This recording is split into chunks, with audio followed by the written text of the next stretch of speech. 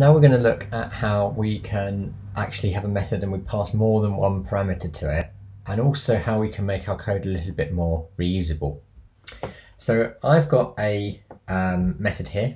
What it does is it reads a line of text from the user, and then if the text that they've typed is longer than 10 characters, it will print out the first 10 characters and add an ellipsis, 3 dots, after it. If it's not more than 10 characters, if it's 10 or less, it will just print it out as it is. Now this code is potentially somewhat reusable. We could, for example, have it so that we could change the length of the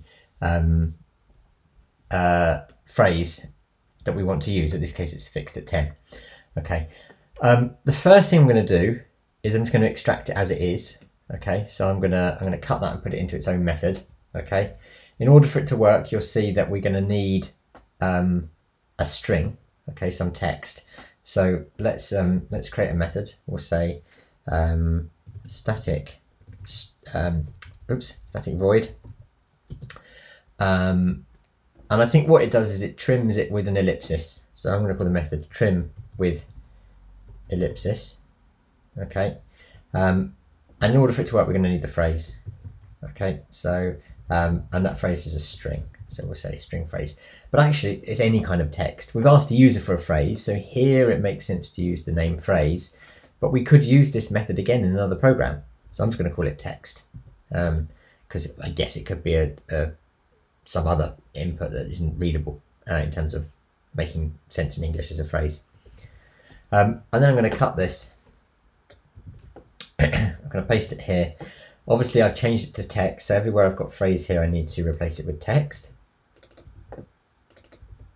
Okay, and then I'm going to call this method trim with ellipsis. Okay, and we'll pass in the phrase from the user.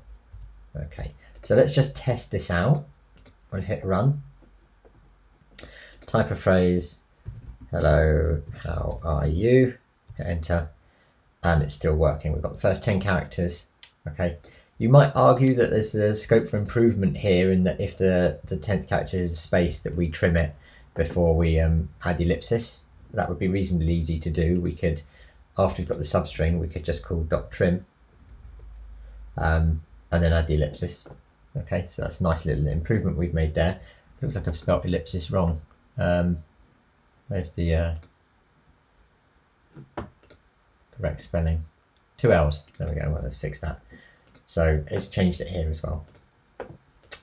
Okay, so that's all well and good. But actually, if we wanted to have it trim with 30 characters, what we might end up doing is thinking, okay, well, trim with ellipsis 10 chars, and then what we might do is like copy this and say trim with ellipsis we want with 20, and then we change this to 20 and that to 20, but you're already seeing that we essentially got almost exactly the same code.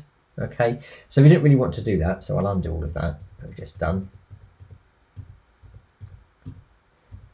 Okay, and actually you can think about it, we've got a value 10 and a value 10. So the first thing we could do is we could say, well, okay, could we replace this with a variable? So we could say something like int length equals 10, and we could swap that to length, and we could swap this to length.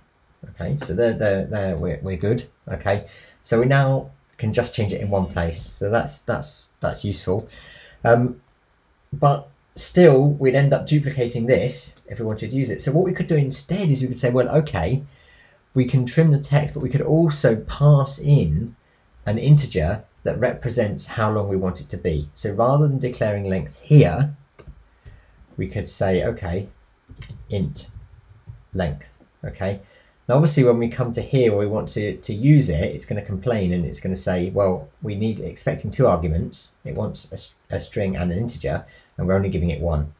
So if we want to pass more than 1 parameter to a method, we just use a comma, and then we can specify the length. So if I set that to 10 and run it,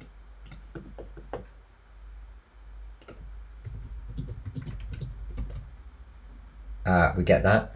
Okay, I didn't, yeah, it's doing our trim for us as well. I can't spell you.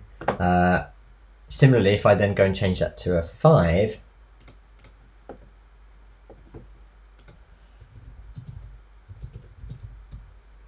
it works. So we can change it very easily. Okay. There's no sort of practical limit on the number of parameters that you can pass to a method.